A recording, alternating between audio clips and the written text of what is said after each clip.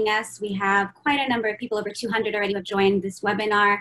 My name is Lada Kiswani. I'm the Executive Director of the Arab Resource and Organizing Center in the San Francisco Bay Area. I am honored to be moderating this conversation in support of critical resistance. Today, you're going to be hearing from a series of organizers from across the country. We wanted to lift up the efforts of movement partners right now in this crisis, the ways in which campaigns, local and national, have been organizing towards abolition in particular during this pandemic. Specifically, you'll be hearing from people in Los Angeles, San Francisco, and Chicago, and Sacramento, and Portland. You'll be learning a lot about different abolitionist practices and campaigns and responses, some that you can actually draw on lessons for, hopefully for your own organizing and work that you're taking part in, and also to just reflect on how you can embed and weave in abolition in all the work that we are engaged in this moment. You'll also be learning about ways to support our communities, both on the inside and the outside. So thinking and keeping in mind those who are in prisons at this moment, and as well as all those who are impacted by this pandemic on the outside. And lastly, of course, while we're also wanting to be able to draw on and contribute to a framework of internationalism and international solidarity. So while we're going to be hearing more specifically around United States-based campaigns, we want to also keep in mind a framework that remembers the ways in which we're seeing international solidarity flourish in this moment, and other ways that countries across the world have actually embodied an abolitionist politic, and specific examples being Iran releasing 85,000 prisoners, the solidarity mutual aid we've seen between Cuba, Venezuela, China, and Italy. And at this very same time, the way the United States continues to play a role in strengthening sanctions against Iran and Venezuela. All of that sort of as the context in which we're thinking about imprisonment, surveillance, policing, and mutual aid and solidarity. So thank you all for the wonderful organizers who agreed to be a part of this conversation to share about their work. Also want to appreciate all the supporters of critical resistance and the movements that are contributing to this work. And please, as you're going to be hearing from these awesome organizations, if you feel inspired to contribute and donate to their campaigns and to their work, we'll be dropping in the chat box links to be able to support them directly. We really encourage all kinds of mutual aid in this moment, including lifting up organizing and movement work. So the way we're gonna go about the conversation is you're gonna hear directly from each of the organizers who have agreed to be part of this conversation for a few minutes. You'll be learning about the demands that they're making right now in their work, what kind of strategies and tactics they're employing, and also what kind of impacts they're seeing thus far. And from there, we'll move into some question and answer, and there'll be some time for you all, the audience, to post some questions. You can chat them in the chat box, and we have Andrew from Critical Resistance who will be working that out for us all. So hopefully this will be a useful conversation for everybody, and as well as a useful conversation for our movements at large. So we're going to, the lineup will be, you'll see several people on the Zoom already, and so we have people will be discussing local jail campaigns, Amber Piatt from Human Impact Partners and the Audit Sheriff Ahern campaign here in the Bay Area. We'll have Eunisses Hernandez from Justice Los Angeles about decarceration in Los Angeles jails.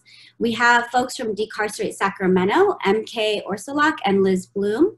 And then we'll have Kyle Neal from CUAV, Communities United Against Violence, and the No New SF Jail Coalition, and Sharlyn Grace from the Chicago Community Bond Fund. Then we'll be hearing about broader imprisonment, state prisons focus, and then we'll have Amber Rose Howard from CURB, California United for a Responsible Budget. We will have Laura Whitehorn joining us from Release Aging People in Prison, Andrea James from the National Council for Incarcerated and Formerly Incarcerated Women and Girls in Boston. And then we'll be discussing decriminalization, jails, and policing with Anna So and Rory Elliott from Critical Resistance Portland chapter and Care Not Cops campaign in Portland. So hopefully you're all as excited as I am to hear from these wonderful organizers, and we're gonna go ahead and kick it off to hear from Amber Piatt from the Human Impact Partners Audit Ahern campaign. Please go ahead, Amber. Can y'all hear me okay? Yeah, great, okay. So yeah, thank you, Lana and Critical Resistance for holding and creating this space for us to learn together amidst these very challenging times. As Lana mentioned, my name is Amber Akemi Piatt, and I'm the director of the Health Instead of Punishment program at Human Impact Partners, or HIP, and we are part of the Audit Ahern Coalition. So right now we have two parallel tracks of advocacy happening in Alameda County, California, which is where Oakland is. So first, as we became more and more aware of the very real threat of COVID-19, a group of us huddled to talk about what we needed to do to protect the health and safety of people inside our local jail, which is called Santa Rita. And we decided to submit a letter of demands to our local officials, which outlines 4 buckets of demands. So first, that they stop the flow of people into Santa Rita jail. 2, that they release everybody, and we stated everybody, from Santa Rita jail, starting with those who are most vulnerable to serious cases of COVID-19, if infected. 3rd, that they must meet the immediate needs of people who are still inside Santa Rita jail while we actively decarcerate. And then 4th, that we actually invest in the things that make us healthy, like housing and healthcare. So we submitted that letter about 2 weeks ago by email. And then about a week ago, we found out that our local sheriff, Gregory Ahern, had filed a last-minute request for an additional $85 million annually to our Board of Supervisors to increase staffing at his jail. So this budget request was not only a surprise to us, but also to the staff inside of the county building, and Sheriff Ahern has actually since admitted in an on-the-record meeting that his budget proposal was done without any real staffing analysis and without accounting for contextual trends like recent decarceration successes. So this, of course, is particularly egregious given that so many of our frontline healthcare workers, our unhoused neighbors, undocumented families, and low-income communities desperately need more resources right now due to the pandemic. So at this point, we are having to run on both tracks, our letter of demands for full decarceration in the jail, as well as fighting this opportunistic money grab. And so to do this, as far as strategies and tactics, we've been working this from all angles, including doing call-in campaigns, getting the issue highlighted in local media, creating a video about the issue with a local filmmaker, getting labor unions to endorse our demands, and meeting with officials directly, including the sheriff and district attorney themselves.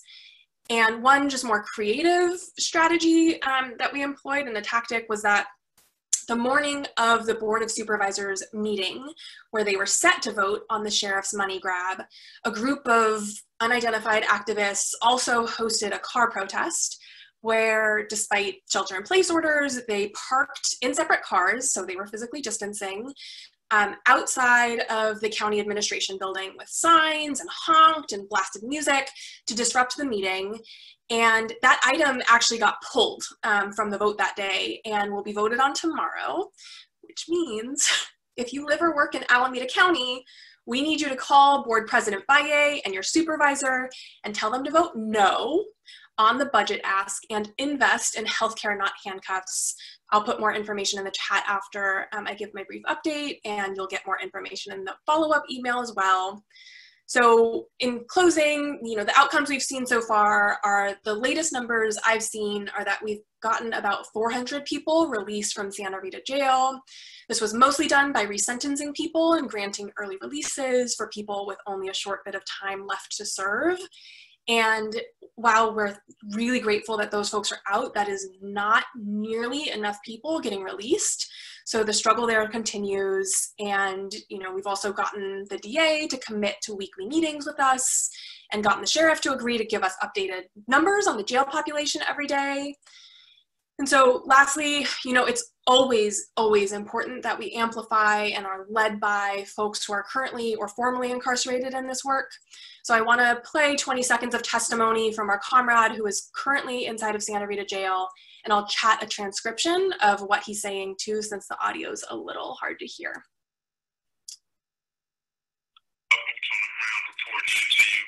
not doing nothing, man, to try to keep anybody healthy. If something breaks out in this jail, there's going to be a whole lot of people that die because they're ill-equipped to even try to even handle something of this magnitude. So whatever you can do, I'd appreciate it, and thank you. So I'll chat what our comrades said, and I just want to thank you all again, and please feel free to chat any questions you all have for me in the chat function, or email me at amber@humanimpact.org, and I'm really excited to learn from my comrades in all the other places next. Thank you. Thank you so much, Amber, on that wonderful work that you're all doing locally. Next, we're going to hear about another local campaign and organizing in Los Angeles. Eunisses Hernandez is joining us from JusticeLA. Thank you, Eunisses. Thank you, Lara. Thank you, everyone, for hopping on the call this morning. It feels nice to just be in interaction and in space with folks. It's, you know, helping my mental health, so appreciate you all. And I hope everybody's staying safe and healthy. The JusticeLA Coalition, we started mobilizing around the COVID response pretty early. And so we have a list of demands that we've had and developed. But just to give you a framework of where we started, LA County average daily population jails was 17,000 every single day. 44% of those folks were pretrial. Significant number of those folks are AB 109. And so since we've started our advocacy and pushing our demands around COVID, our jail population has decreased to 14,430, which is like thousands of people released in literally a matter of weeks. We've seen that the sheriff has reduced bookings every day from 300 to 60, showing how arbitrary the system is and how unnecessary it is. We've also seen the weakest links in the system, such as the judges, who are the ones who are refusing to let people out, who are standing in the way of releasing as many people as possible here in LA County. So to respond, we created we gave our group a name. It's called the JLA COVID Response Team, and we put a couple of demands together. But what we started is that we sent letters to every level of government, starting from the city all the way up to the federal level, because folks were reaching out to us from the federal public defenders, so we wanted to respond to the federal level. We also saw that people were still getting pushed into the courts and into the jails from local city folks, such as the city attorney and LAPD and others. And so we put letters of demands together for each of those jurisdictions. We also created specific petitions around folks that we know we needed to push. So we have a petition in LA County pushing the judges, the top two judges in LA County, the presiding judge, as well as the one in charge of the criminal division, really pushing them and demanding them to not implement really messed up policies that they're trying to do. Because in LA County, they're trying, well, and across the state, they're trying to make it, instead of 48 hours for arraignment, it's 7 days. And so really trying to push the judges to act better, respond better, which has been very difficult. I mean, we've seen that even in our pretrial work, they're like the wall that we're trying to break. So they're one of our targets. But also, I'm sure that folks know, but there's like government and penal codes that have given like the sheriff and others unlimited discretion to literally release people. And so we're trying to empower our sheriff to release people, also pushing him to release people. But we figured out that in LA County, there's a person who can push the sheriff to do it and tell him you have the right to do it, which is the LA County health officer. So we've identified that person to be Dr. Montu Davis here in LA County. So we've created a campaign targeting Dr. Montu Davis to really push and put a motion out for him to have the power to look into the jails and see what is the status of the jails, how they're going to react around COVID. And so I think what we've learned is that there's a lot more targets than we have normally expected. But because we're all, you know, at home organizing, it's been easier to create actual smaller campaigns to target all these people. And so we've seen that the Board of Supervisors has taken good steps in moving forward, but they're not holding system actors accountable like the sheriffs. They're not demanding that folks move forward. And so we also have a petition around LA County to take immediate steps to push other system actors to let people go. And so something that's been really, I think, powerful in our work is the work being done by Mark Anthony Clayton Johnson, the Executive Director of Frontline Wellness Network, because he created a petition for folks who healthcare workers who are working inside the jails and healthcare workers who are working in the hospitals and other healthcare clinicians and doctors to come together to sign a petition demanding that as many people be released as possible. We've been demanding that they do this in phases as well, like to get out the most vulnerable folks. One thing though that we're experiencing here in LA County is that yes, folks are being released, but we're hearing that folks are not being released because they don't have housing to come out to. And reentry programs are not taking people who are being released from the jails. And so one of our colleagues as well, Diana Zuniga, which I'm sure you all know, her cousin is stuck in a quarantine pod inside the LA County jails, and they won't release her cousin because he's in a quarantine pod, but also because they're not testing people to be released. And the reentry program, the mental health reentry program won't take him because they're scared that he might have COVID, but we don't know because no one's getting tested. Right now, I think it's been less than 100 people who have actually been tested in the jails, no positive cases yet, but it's just gonna be a matter of time. And also the person who's in charge of the county correctional health services, in an LA Times article was quoted saying, well, we know what's gonna happen, but we have a plan for that, which they really don't because they don't even have anything to give people to clean themselves right now. There's no way to social distance inside the jails. Our jails have no outside. And so once it gets in, it could be so detrimental to all the people in there, especially because over 30% of our folks have some sort of behavioral health need, whether it's mental health needs or substance use needs. So yeah, it's a lot. We're trying to push the reentry system to accept folks, but because of the lack of testing, it's really a hindrance to getting people out of our jails. So we're trying to push the healthcare system to act, but it's not happening fast enough. Thank you so much, Eunisses. You know, the need to get people out of the prisons is obviously an important demand that we all should be lifting up and thinking about ways to integrate into our work. Next, we're going to have Liz Bloom from Decarcerate Sacramento. And I just want to also remind everybody, this is being recorded, so you will get a recording of this webinar and a list of resources that have been named throughout the conversation. And if you pay attention to the chat box, there's also a number of resources that are being shared. So I'll go ahead and hear from Liz now. Hi everyone, really happy to be on here with all of you. Yeah, so Sacramento County, similar to the folks that just spoke, we released our demand letter about two and a half weeks ago.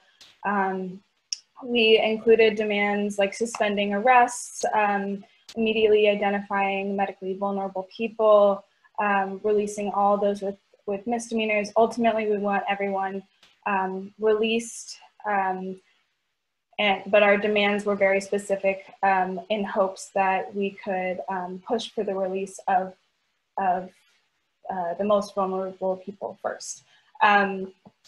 Simultaneously to our demands letter being released, we actually were working with the Public Defender's Office and realized they were already planning on filing motions. So working with them to file motions to pressure the courts to release, to have the courts order the sheriff to release people. So far, 490 people have been ordered to be released, and we're unsure exactly how many have been released so far, but we've been out in front of the jail since those motions have been filed with Anti-Police Terror Project Sacramento providing jail support. We've raised funds and recruited volunteers, and we're really trying to provide support for those who are being released while we're wearing N95 masks and gloves.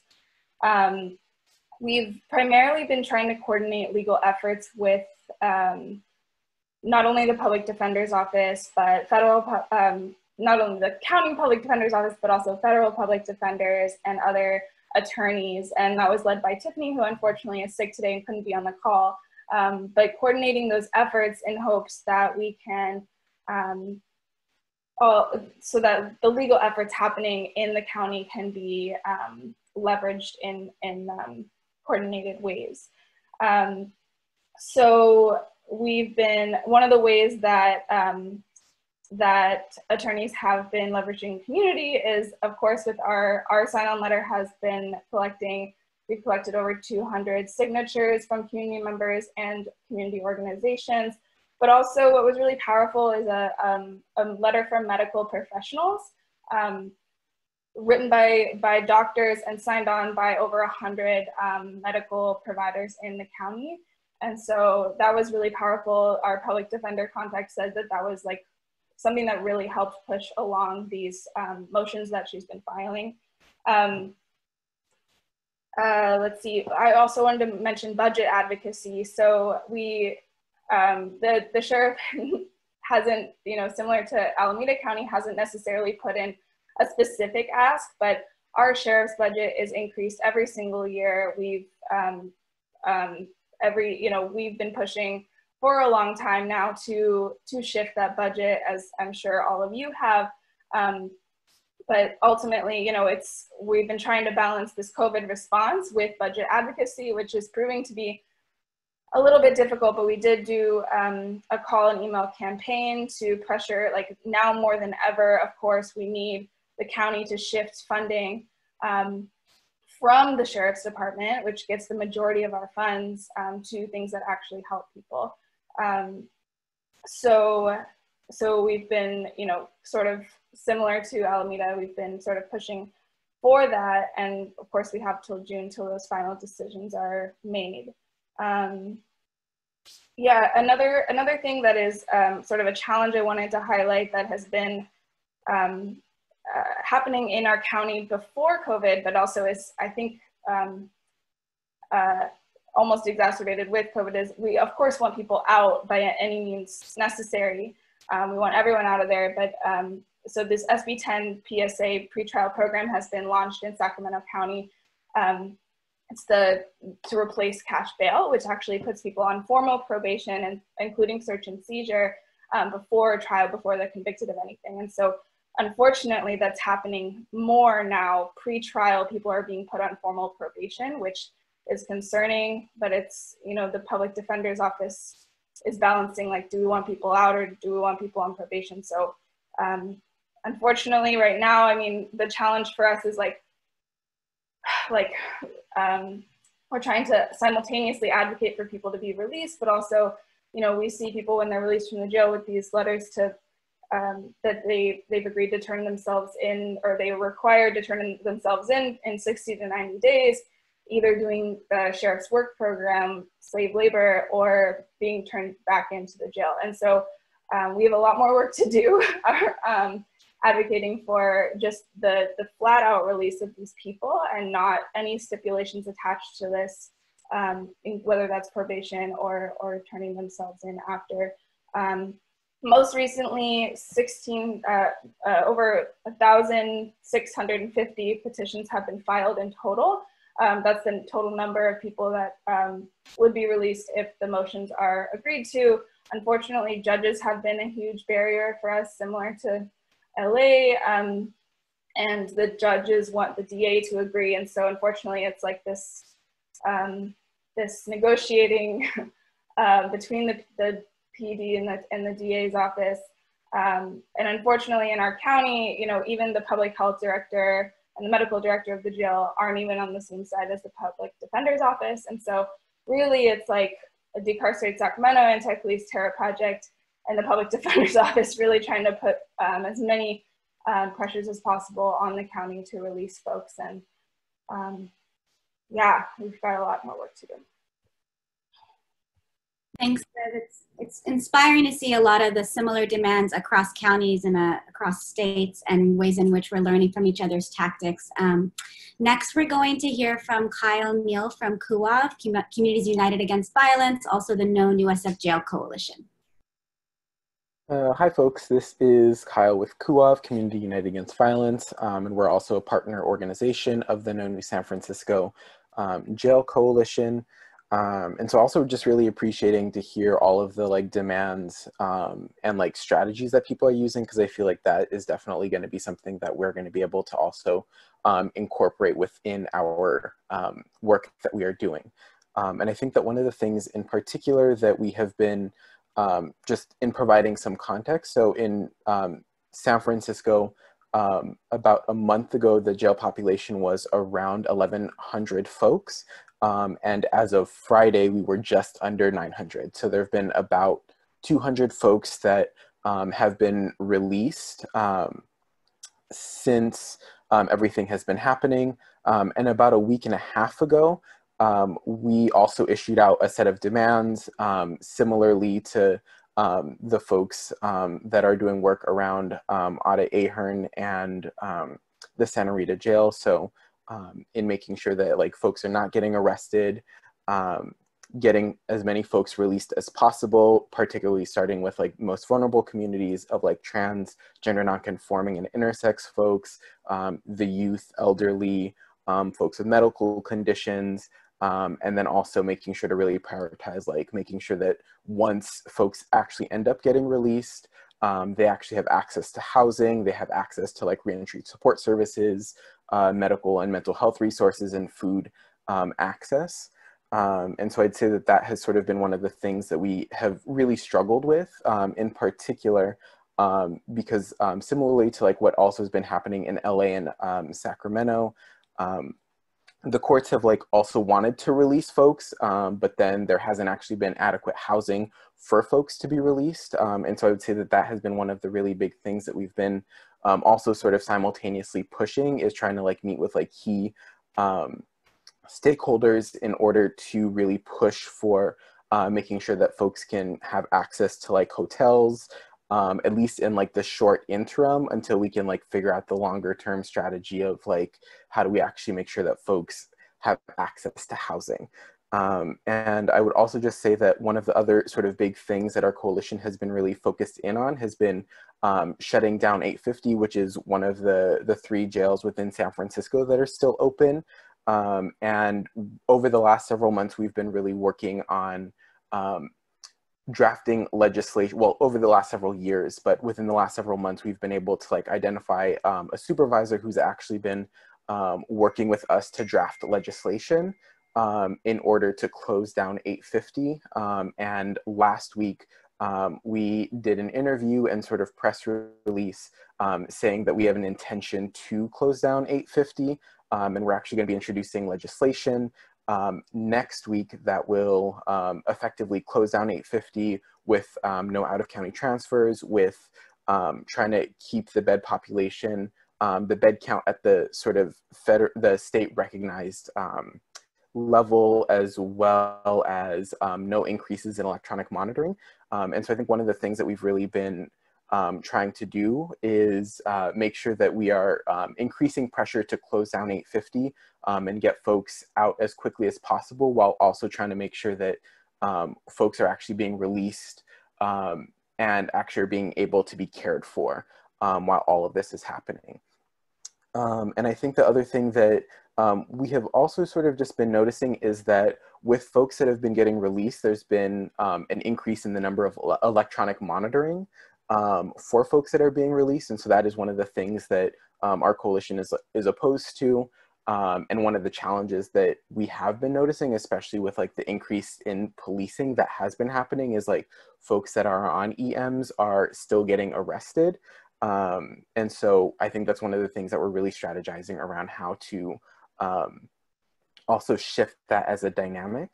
And then since we're going to be having legislation dropping in about a week, I would say that the other sort of way in which folks can get involved is we're going to be doing some sort of call in action. We're continuing to really strategize around that, but in really pressuring the supervisors to make sure that they are legislating that 850 gets closed down, but also making sure that we actually have the resources for folks getting out as much as possible. And so, yeah, if you all are San Francisco based, please make sure to sign on and call in, email supervisors. And also we should be doing some Twitter stuff. So it'll be a Twitter storm as well. Thanks so much, Kyle. I want to just lift up what a great victory it is that we are getting people released from from prisons. And so really awesome work of the grassroots organizations doing that to make that possible. Next, we're going to hear from Sharlyn Grace from the Chicago Community Bond Fund.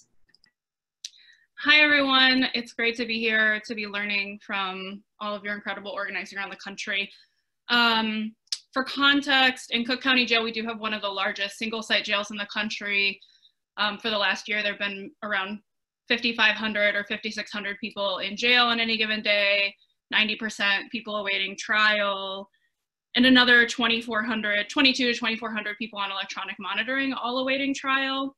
We do have COVID-19 cases in the jail already, as we do in the city. So 1 week ago today, last Monday, there was one positive test among incarcerated people, several positive tests among guards. And today, the numbers from last night were that there were 101 incarcerated people who had tested positive for COVID-19. So of course, what we're seeing is exactly what we all knew would happen, exactly what's happening in Rikers, right? This exponential rise within the jail because of the impossibility of social distancing. So I don't want to repeat stuff in terms of demands that others have put out already. CCBF put out our first statement about COVID-19 and a demand for release from people in the jail on March 6th. So we're well over 3 weeks and trying to pressure local electeds. We put out an open letter to county electeds that now has more than 100 organizational signers on March 13th. So someone just shared that in the chat. Thank you so much. A lot of the demands are the same. We definitely benefited from the demands and recommendations of the National Bail Fund Network that we're part of. And so while those were geared towards community bail funds, those are good demands for jails. I think good example demands. We'll also make sure that that's shared in the chat. With the open letter, what we've been doing to follow up was a call-in campaign. It started out one day, and then with lack of sufficient movement, we've been continuing it basically all of last week, and having the organizational signers also share with their memberships and targeting primarily the sheriff, the state's attorney's office, and the chief judge here. We have been in contact from the beginning with the public defender's office and then some other nonprofits that do criminal defense. And so one of the things we started doing right away that I've heard other people saying you're doing is sharing template motions that individuals can use to get people out. And then also when people contact us as a bail fund for help, also sharing that back out, especially when it's a circumstance when we can't help by paying bail, but also because paying bonds is always going to be so limited in terms of the scale of people that we can free that way compared to the system change and the release capacity that judges and other stakeholders have if they are willing to do that. So we very quickly saw the limits in the individual reviews. And we worked with the public defender's office, pressured the public defender's office, I should really say, to file a novel petition for mass release, trying to get people released in big categories, big chunks of people released, instead of just doing individual reviews for the thousands of people. And what we really saw was the county patting themselves on the back for releasing a few dozen people, when what we know the scale needs to be is releasing thousands of people. We did a socially distanced prayer vigil with some faith leaders outside the jail on the morning that hearing was happening in the public defender's motion, and got some really good press coverage of that to try to continue to draw attention on it. Everything we're doing, we're also trying to leverage press around. We also did last week a bailout action with Believers Bailout and with RFK Human Rights, and paid $120,000 to get 20 people out. Again, 20 people, we know there are thousands of people, everyone in our jail should be released. So really focusing on the framework of that of, yes, it's urgent. Yes, we have to get all the individuals out we can, any way that we can, but bail funds are not going to be the solution. We're not adequate. We're only taking this action because of the failure of leadership from our electeds, and really trying to drive that home. Right now, we're looking into potentially federal litigation around conditions, and particularly the impossibility of maintaining safety for incarcerated people, given the exponential rise of cases inside and what we know about the limited capacity of the healthcare system. I'm trying to think. We're also supporting statewide partners that we have been working with in our campaign to end money bail at the state level and end pretrial incarceration. We drafted a template letter that they can send to their local county electeds. We've been working with the non-CO unions, so unions that represent staff in the jail other than the guards. So in particular, National Nurses United represents some of the nurses in the hospital or the health center inside the jail, and then also an SEIU local that represents some therapy and admin staff, and also non-nurse healthcare workers. And I think the other thing I'd say is that we have some specific demands that we've been making around electronic monitoring. I don't know if James Kilgore is still able to join or not to talk about that, but one thing is that our pretrial electronic monitoring, with there being 2,400 people on it per day, is huge, and the default position for everyone subject to that is 24/7 house arrest. So demanding that people be given movement from the sheriff's office, that the judiciary issue directives. Like someone else said earlier, we've really identified the unwillingness of judges to revisit their decisions and release more people as a stopgap. We've worked with partners to send a separate letter to the Illinois Supreme Court demanding that they issue guidance to judges who are being very cowardly in this moment. And the other thing I'd say is we're really trying to push back against the same racist logics around punishment that are now coming out in the guise of like public health, right? So people saying, well, it's already in the jail, so we can't release people until everyone's tested. Well, it's also in the community. We shouldn't delay getting people out of this deadly situation when we know that there's a lack of tests, right? People who are incarcerated need to be given the same opportunity to quarantine and stay at home as those of us who have likely been exposed or are known to have been exposed in the community, right? So I see this sort of almost concern trolling also, like throwing up barriers to release. And especially I think this isn't from organizers, where we're all always trying to demand housing and access to other resources for our people to keep everyone safe. But I think from electeds who didn't give a shit about whether or not people had housing before they were criminalized and caged, to then be like, we have to keep these people in cages because they don't have housing, that we need to call out the hypocrisy of that. And we need to both demand resources for housing, and we need to say, absolutely not. Before this crisis, your institutions were releasing people without IDs, without money, without anywhere to go, consistently all the time. To also reject the idea that people can be quarantined inside, and to say that what we know, that is a form of solitary, that it's torturous, that it's punishment, and that any suggestions that people be quarantined inside amount to punishing people. And so rejecting special targeted treatment for people who are incarcerated that keeps them incarcerated, and demanding that they have the same access to healthcare and supports that people have on the outside. Thank you so much. You raised a lot of really important intersections around healthcare, housing justice, surveillance, and imprisonment, all important topics that we will, I'm sure, intersect with all of our work and what all the organizing you all are doing. We're going to zoom out a bit and now move into statewide work, and the ways in which efforts have been made there, both in terms of releasing prisoners, but also dealing with the immediate needs of people. And also would want to lift up that one example in Palestine right now. There's been 4 political prisoners who have now have COVID and are not being released, and the Palestinian Prisoners Commission and Al-Damir, the Palestinian Solidarity Organization, has made demands to release them as well. So also learning across borders around solidarity efforts to support all kinds of prisoners. We're first going to hear from Amber Rose Howard from California's United for a Responsible Budget on the work they're doing at the statewide level. Thanks, Amber. Unmuted. Hey everyone, and it's always Amber Rose, never Amber. There's Amber.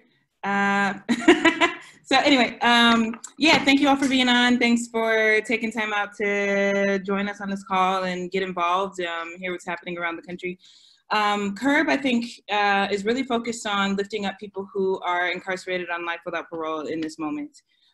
You know, there's lots of demands going around to release people who are medically vulnerable, people who are elders, and I think what people forget to remember is that people who are locked up on life without parole sentencing are ineligible for elder parole. They're ineligible for compassionate release when terminally ill and aging. And so I think in this moment, our goal is, in partnership with CCWP here in California, is to lift up people who are on life without parole, targeting the governor's office and his administration to really use that clemency power to grant commutations. There are hundreds of commutation packages sitting on the governor's desk right now that have not been answered. And in the wake of this crisis, I think it's most important for the governor to grant those clemencies, or to grant those commutations. I think also it's important to recognize that our you know, our elder parole requirements are kind of ridiculous, and they exclude way too many people who are incarcerated right now. We're focusing on lifting up and really advocating to the legislature to put forward legislation this year that would modify the requirements for elder parole to change the age requirement from 60 years old to 50 years old, and also to change the requirement for time served from 25 years to 15 years. We have an elder parole memo that has been circulated, that's also been shared on the thread here, that explains why those recommendations fit and why they're necessary. And so please, you know, share that around, educate folks, and help us advocate to the legislature, specifically to people on the budget committees for public safety. I think those are the folks who can help us move this as quickly as possible. But I think it's really important that CURB continue to lift that up with California Coalition for Women Prisoners, because that's kind of the population that's always been left out, right? And I think we all kind of know that. And I think, you know, we're also really excited to be partnering with people on a national scale, creating that national solidarity with Clemency Coast to Coast. With RAP campaign, Laura's here, and you'll hear from Laura in a bit to talk about the work that RAP's doing. But RAP, the Parole Preparation Project, CCWP, and CURB recently partnered. We did like a Twitter storm, which I think was kind of effective, really calling out clemency coast to coast, wanting, of course, Governors Cuomo and Newsom to grant clemencies. We're going to open that up, you know, moving forward, so that it's building in people from other states as well, calling on their governors to grant clemencies in this crisis and forward, right? And so, you know, keep an eye out for that. I think since then, like the day that we did that campaign, which I'd like to think our pressure helped Governor Newsom go ahead and sign some of those commutations. Thousands of people joined. I'm sure that he heard from us, but anyhow, you know, calling the governor's office and really doing outreach on social media and in traditional media. I think Governor Newsom granted 21 commutations, 9 of which were life without parole. The other 12 or 13 were life sentences. And so, but that's not enough, right? When we have over 5,000 people on life without parole sentencing in California, that's not enough. And so I think for here on, we will continue to pressure. What we do know is that the governor is being sort of, he's getting a lot of pushback, I think, from people who are victims' rights advocates. And so I think our job now forward is to get support from groups who are survivors and victims' rights groups who are in alignment with our goal to end the incarceration crisis, right? Like that is key right now in helping us push forward commutations in the state of California, and I think anywhere else. But we know that that's key right now. I do want to touch a little bit on, you know, CCWP and the work that's happening inside, actually, which is super, super important. You know, constant communication with people inside is super important right now. People are terrified and people are worried, as they should be, right? It's warranted. And so constant communication, making sure that we're connecting with people, we're connecting people inside with reporters and journalists so that their voices can be lifted up and their stories are heard, so that people get a real scope of what it looks like to be incarcerated right now under this pandemic. So that's really important. CCWP is also supporting people with money. People need money on their books so that they can have money for phone calls, so they can have money for letters and stamps and paper, and so that they can get, you know, stay in communication with their families and their loved ones, but also stay in communications with advocates on the outside who are doing the work, so that we are in partnership with them as we're moving these things forward, so that we're centering their voices. Also, I think is important to realize that even as we are helping them with resources so that they can make phone calls. Phone calls are freaking limited right now, you know, because of the ridiculous kind of, we're going to practice social distancing in prisons, right? So people are actually being limited on the number of phone calls that they can make, which is terrible. And so, you know, not only are folks sitting in a petri dish for this virus, they're also being cut off from communication with folks. So it's important right now to stay in contact with folks and to help figure out ways to keep folks connected to community out here on the outside. I think what's also important is the mutual aid work that CCWP is doing, just making sure that people not only have money so that they can stay connected, but like making sure people get supplies, you know, making sure that people have what, you know, even though supplies are limited and the type of supplies that are able, that people are able to have access to inside, it's important to make sure that people have resources so that they can have some of those supplies.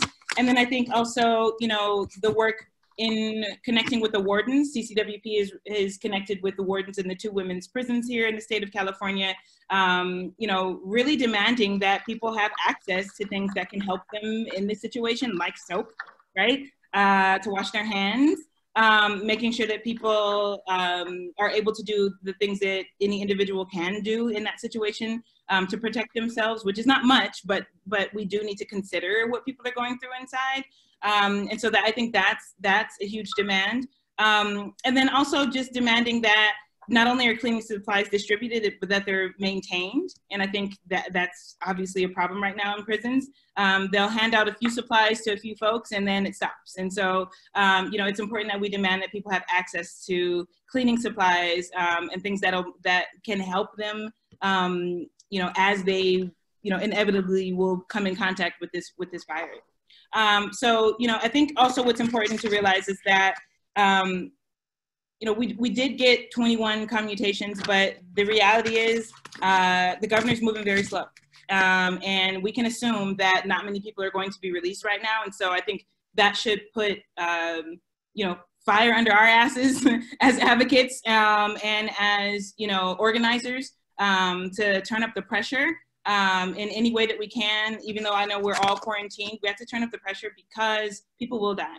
And I think also we have to pay attention to the fact that one of the things that the state is doing, that the CDC is doing, is not accepting people in state prisons right now. So people are like, jails definitely are being overcrowded because they're not sending people to prison and they're continuing to accept people inside of jails. And so the work spills over, right? We're definitely centering what's happening in prisons, but it's spilling over as happened with sort of realignment in 2011 when they shifted all these people from prison to jails, right? And so, so I think we have to figure out ways to coordinate the work that's happening with jails and with prisons. And I think it's really important to focus on people who are most vulnerable, which is people on LWOP, you know, seeing as they have the least access to any kind of care right now. And so that's the work that CURB is doing in partnership, of course, with California Coalition for Women Prisoners and the Drop LWOP campaign.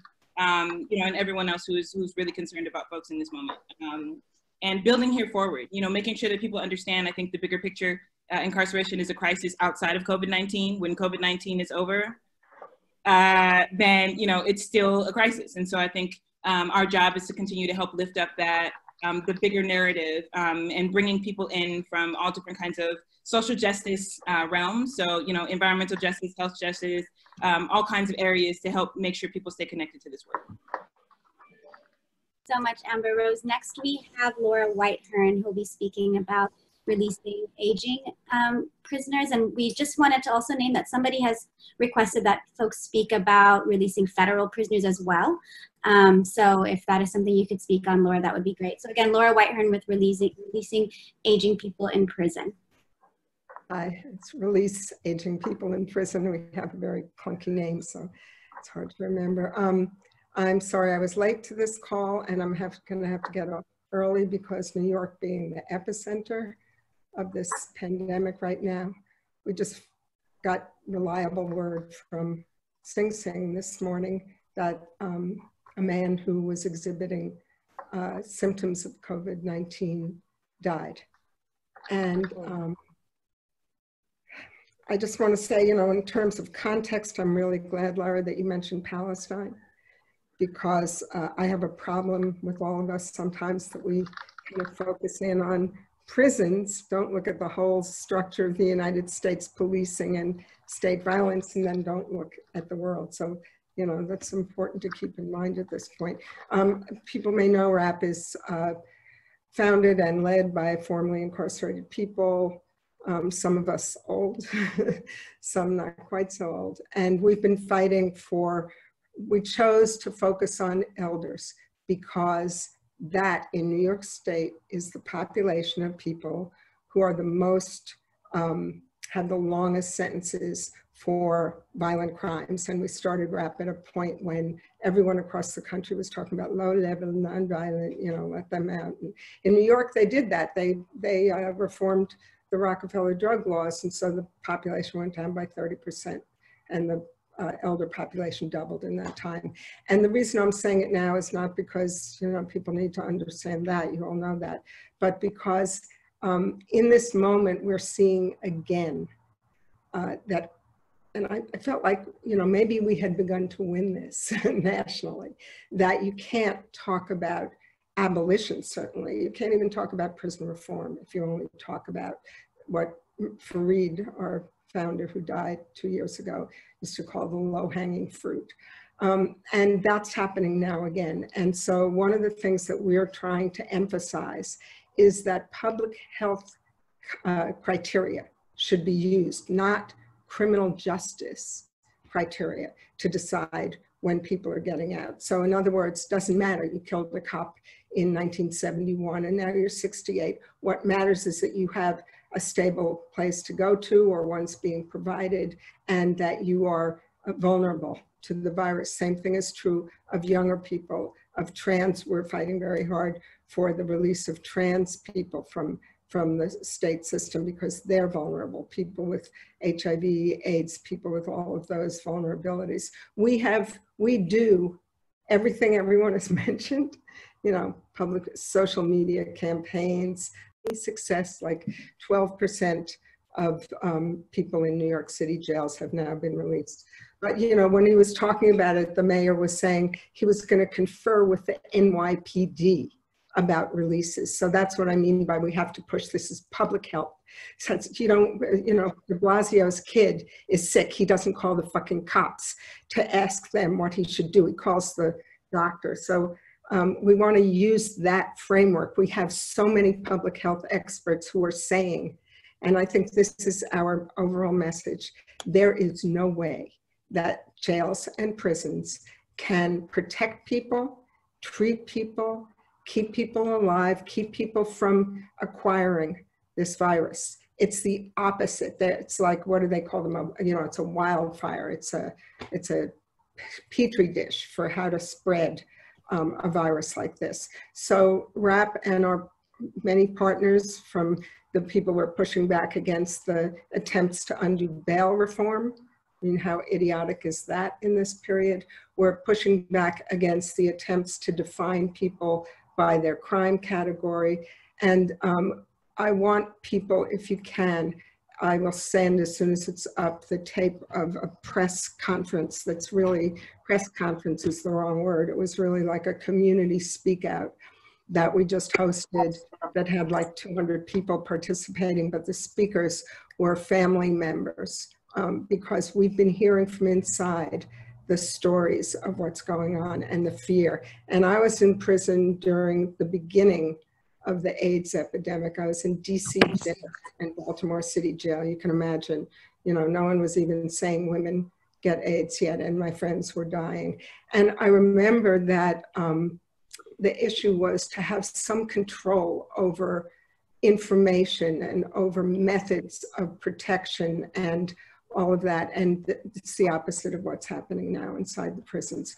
So our main demand is of the governor, because he is in, and just a side note, we should, this virus has exposed every racist shred in this society, but in the prisons in New York State, a neoliberal state, you can see how these unbelievable Byzantine methods of release make it so hard to get someone out in in less than 8 months before they'll be dead.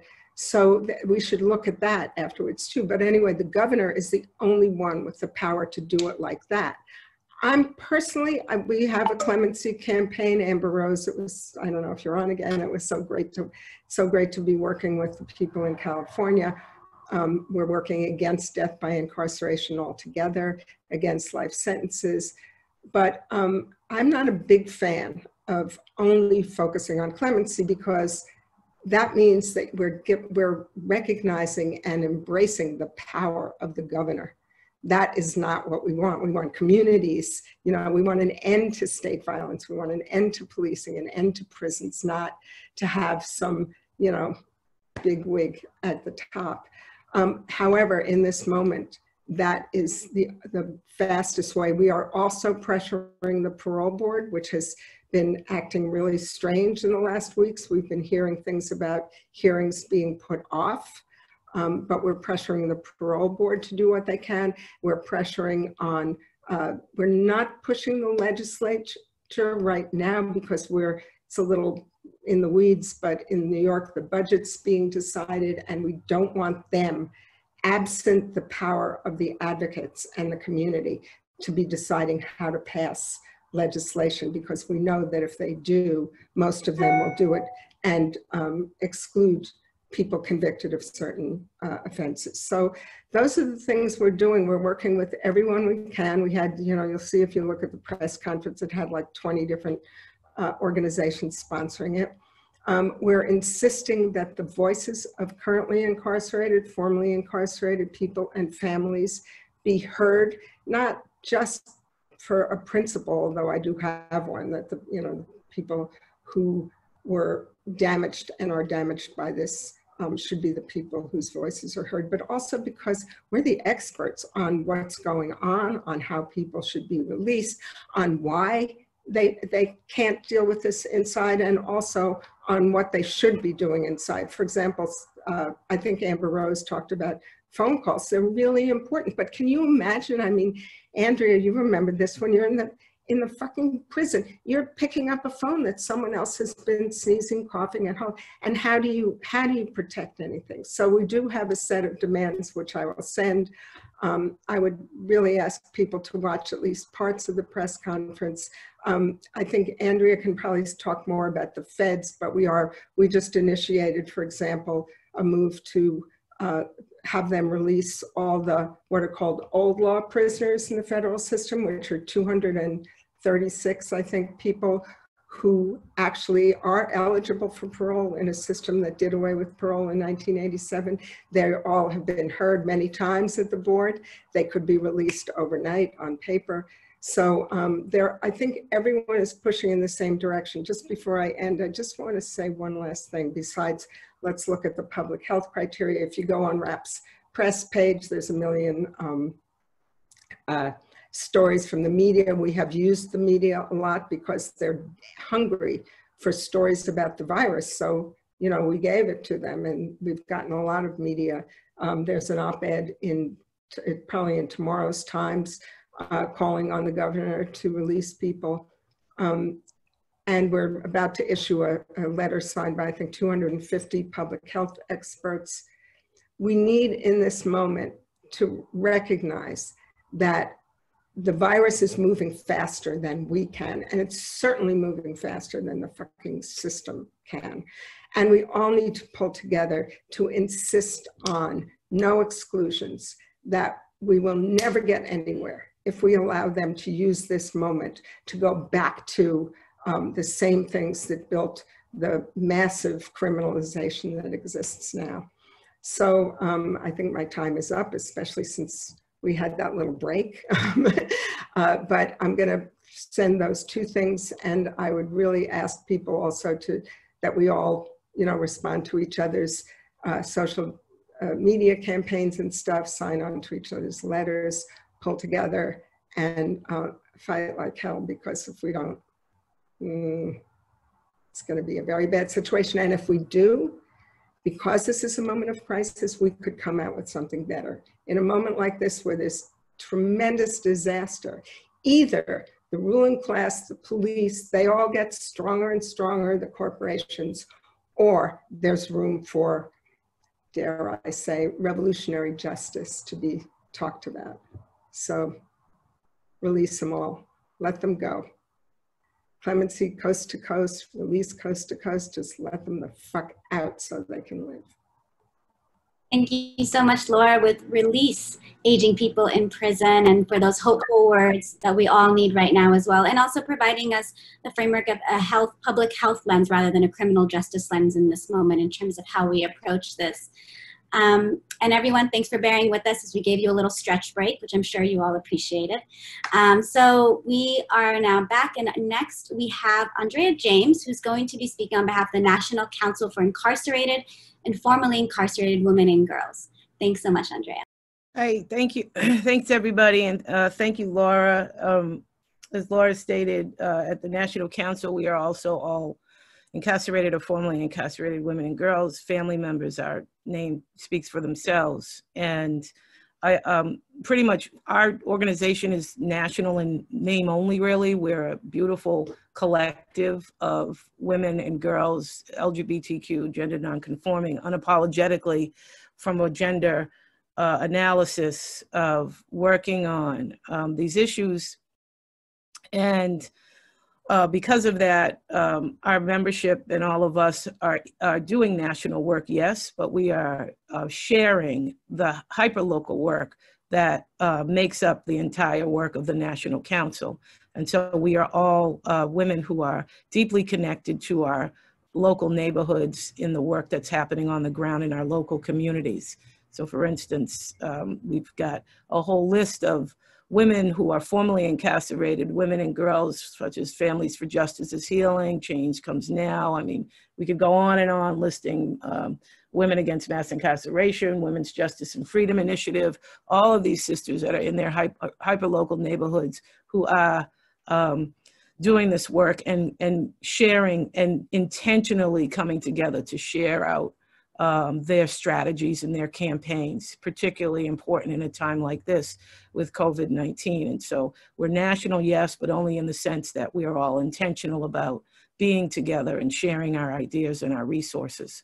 And so I really want to, all the things that people have mentioned, and thank you everybody for all of this incredible work that we're hearing about. We're getting, you know, everything that we do is connected to women, state, county, and federal women inside of prisons across the country. And so we already every day speak to our sisters inside. Our community is not separated. It includes our sisters inside. Every single project and initiative we work on includes women inside who are working on those projects along with us. And so we already get that information funneling into us on a regular and consistent basis. The terror that we're hearing now. Right before we got on this call, we were on a prison call and we were with one of our sisters who's home now, but literally broke down in tears, asking why everybody else in the country doesn't see things the way that we do. And that speaks volumes. And so these sisters in our collective are on the ground in their hyperlocal communities, doing everything that everybody has mentioned on these calls of all the valiant and beautiful work. One of the things that we are doing, though, I want to speak to the federal level because many people have asked for that information. On the federal level, we are part of the Justice Roundtable. We have been for many years now. We do federal work. Many of us who were the founders of the National Council came from the federal prison system. And so we have always included that work. And so we worked very hard on what turned out to come out in the Barr memo that specifically spoke to conditions of confinement and pushing out as many people as possible. We don't use carve-outs, so it makes it difficult for us, but we have been using our movement lawyers and our voices to respond in people letters, in directly affected people letters, to say these carve-outs aren't acceptable and that we need to release all the people. We've been pushing for clemency. We've been pushing for the existing federal policies, such as compassionate release, such as home confinement, on the federal level, and everything in the kitchen sink that we can throw, to also using our movement lawyers to file motions. We're flooded by phone calls of women. Still, the United States Marshals are insisting that people who have self-surrender dates, if you are eligible for a self-surrender in the federal prison system, you should not be going into a prison. Self-surrender is the lowest level of entry into the federal prison system. They are the least classified security level, and still the U.S. Marshals in this country are insisting that people with self-surrender still turn themselves into a county jail to wait for a U.S. Marshal to pick them up. It's absolutely insane. And so we have been inundated with these requests and keeping up with them to file the motions and get our movement lawyers to try and help keep people from having to go in based on the self-surrender. We've organized the formerly incarcerated people statement with formerly incarcerated people around the country. We had over 510 individual signatures from formerly incarcerated people around the country. We felt that as formerly incarcerated folk, as Laura has mentioned, we are the experts and we needed to have just our own voices heard in a statement directly from us. In addition, we worked with members of Congress, Ayanna Pressley, Congresswoman Bass, to also send to congressional leadership a statement from formerly incarcerated people to make sure that our voices were being heard, whether they were listening or not. We had to make the demand. We know, though, that because of that, some of our asks are being answered. And again, continuing the work as far as the Justice Roundtable. But I just wanted to just end, I know a lot of things have been said, pretty much everything on the local level we're doing in our local organizing spaces and amongst our coalitions that make up hundreds of formerly incarcerated women around the country. But one thing that I want to really point out, one of the things that we just kind of just stopped, we are going to fight. We get these calls every day. It has completely been triggering for our staff, who are all formerly incarcerated women around the country. Most of us receive phone calls from the women that we left behind. We know these women personally. It has been completely triggering on behalf of our staff and our collective to receive these phone calls, where our folks on the outside are completely just torn to pieces around trying to find ways to get the word inside to our sisters and our brothers that we are out here and we're fighting on behalf of them, and trying to create platforms for their voices to be heard directly. And I'll just end with saying that we decided at the National Council that we were just going to pull back and just continue our abolition work. Laura said it all. We're not going to be derailed. The pandemic is incarceration. We need to keep that at the forefront. And we need to remember that the work that we're all doing needs to be centered deeply in our hyperlocal communities.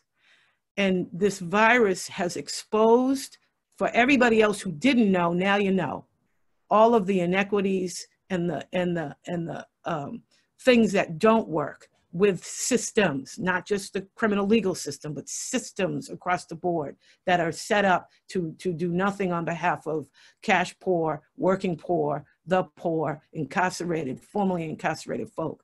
So I want to encourage us all, now is the time to get deep into your local neighborhood and begin to have that conversation around what does participatory budgeting look like? What does participatory defense look like? What does transformative justice look like? What are these local systems look like to stop the flow of our people locally into jails and prisons, and to help locally to pull our people outside? So I want to encourage everybody, take this opportunity, this pandemic that we describe not as COVID, but as incarceration, and get locally and figure out how are we going to use all of the stuff that has been laid bare about how horrible these systems are to begin to create those hyper-local systems that we can then begin to stitch together community by community to really create some transformation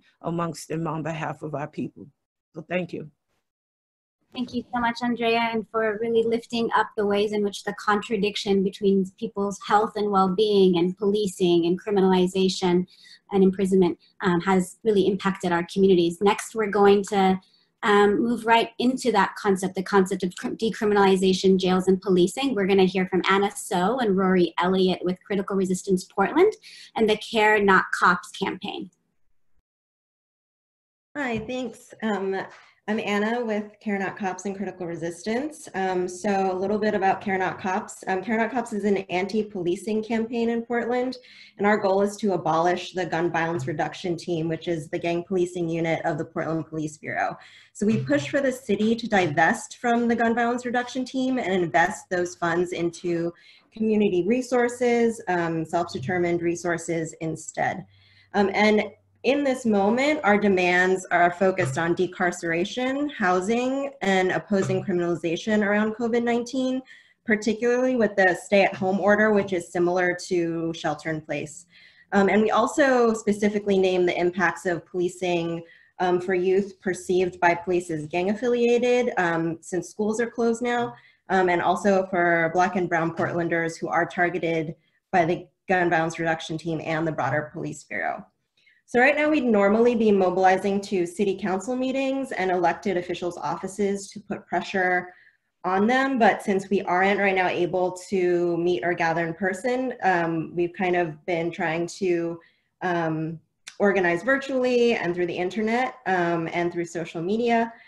So I'm gonna pass it on to Rory to talk about our strategies and tactics now. Hey, my name is Rory. Yeah, so some of our strategies and tactics have been similar to what people have been voicing. So we drafted a letter with about 13 anti-policing and decarceration focused demands and recommendations. And initially when we sent it out, we solicited around 20 sign-ons, and that number has grown exponentially from a diverse range of community organizations in Portland. And we sent this letter to decision makers on all levels, from city, county, to state. So to build pressure, we started a phones app last week through social media and our listserv, email, where we asked supporters to make phone calls and emails that targeted a different decision maker each day. So like from city council to the county commissioners, the sheriff's office, the mayor and the governor. And to keep that going and that support going and like really do some political education around our demands, we are holding a social media political education series that each day focuses on like a bucket of our demands and really like elaborates the utility of them and how they interconnect with each other and how they uplift an abolitionist lens. So like tying decarceration and anti-policing into areas of housing, healthcare, and employment rights to really like broadly like contextualize this moment for everyone who's out there. So Anna's gonna talk about the impact of what we've done so far and what's going on in Portland. Yeah, so in response to the statement of our demands, we've received a letter from the county chair letting us know that the county has reduced the jail population by 30%, and that all law enforcement in the county are now citing people to appear in court at a later date and releasing them instead of booking them for all misdemeanor charges, I think with a few exceptions. And then they are identifying and releasing people with 14 days or less left of their sentence. And they've also placed a moratorium on the payment of all supervision fees for folks on parole and probation. So with these responses, like there was already some momentum around these demands that decision makers were moving on. And we see this moment as having a really strong potential and an opportunity to keep pushing them further towards abolitionist steps for decarceration, because even with these responses, there are all these conditions and people should be released without these conditions. And so the currently release is happening does set a precedent though for the future to release people in as significant numbers as possible. And it really shows that no one should be imprisoned and that social distancing is impossible also in prisons right now. So thanks. Thank you so much. That concludes the section on presentations from awesome organizers and activists on this webinar. We wanted to open it up for questions. Because of the technical glitch, we're a little short on time. So I know that many of you have been chatting your questions in the chat box. We're going to encourage you to continue to do that, and our panelists will engage with you there. In addition, the questions that you are posing will help inform the upcoming series of webinars that Critical Resistance will be taking up. So please do share any thoughts and reflections you have, and continue to put out those questions that you have directed at particular panelists. I wanted to close it out with one last question for all our panelists on the question of militarization. I know that Amber, Human Impact Partners, put out a statement cautioning against the use of militarized force to enforce shelter-in-place orders across different states. And I imagine all of you have been thinking about that as we anticipate how is it that we're going to resist the increase in the intensity of policing and militarization of policing as cities attempt to enforce the shelter-in-place order, including preparing ourselves to support those on the inside with the concern of locking down of prisons. So if people can please just share some final thoughts on how we can learn from past crisis and past resistance, for example, Hurricane Katrina in New Orleans, to help inform our work. What are some lessons we can draw in this moment? And generally speaking, how are you all thinking about the issue of militarization and the fear of that sort of impeding and coming into our local municipalities, but also broadly speaking across the country? And we can start with Amber, and if anyone else wants to chime in, please do. Sure, thanks, Lara. Yeah, as Lara mentioned, we put out a sign-on letter basically asserting that we need public health responses, we need public health infrastructure to respond to this crisis. Further militarization is just going to further harm our health. We know policing as well as incarceration are harmful to our health. That did not start with COVID-19, and it will not end with the end of this pandemic. And so, you know, while we recognize that this country and local and state government have invested in that type of infrastructure, in the infrastructure that controls and harms our community, it is not a public health infrastructure. Military will never be a public health organization, and while we need to make sure we're meeting the immediate needs of people, this is actually precisely the moment that we need to be shoring up community-led work that really advances what we care about. Yeah, I'm sorry, Lara, for breaking in, but I got to get off. So can I just say something really quick? Totally agree with that. And also, we know that the powers, the cops, whatever, the governors are going to do what they're going to do. We are opposed to house arrest. We're opposed to furloughs. We're opposed to anything that is going to, you know, it's these neoliberal solutions that we're going to end up like LWOP. LWOP came out of ending the death penalty, right? So we are trying really hard to stand firm, and also for RAP, and maybe it's because we're like a small community-based organization and not connected to an institution or something, but you know, it's community power that is going to win or lose this battle. So the organizing, and it's hard when you can't be out there talking to people, but we're really trying very hard to do that. And I think it's really critical. Amber Rose talked before about hooking up with the, not hooking up, but connecting with the victims' rights community, which we've tried to do, and we've had some limited success with that in New York, you know, okay, I wouldn't say limited, but some success. We also, and we work with all the groups that do work on policing, but we haven't been able to bring together one, like, that would be a major event or something, and this might be the moment. So, you know, just again, it's really hard because we know that, you know, if you're in prison, you'd rather, I would have been, if they had said to me, okay, you can have an ankle bracelet if you go out, I probably would have said yes.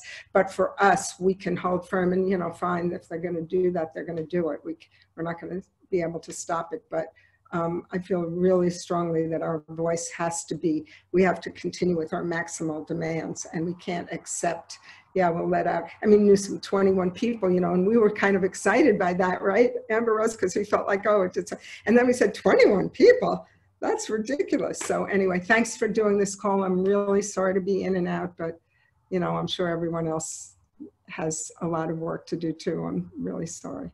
Okay. Thanks so much, Laura. Do folks have other thoughts they would like to close out with, either in relationship to the militarization question or broadly speaking? Just broadly speaking, just something real quick is that the policies that we're developing now or that are coming out now, unlike reactions from the system, can either be very good or very bad and set us up in the long term.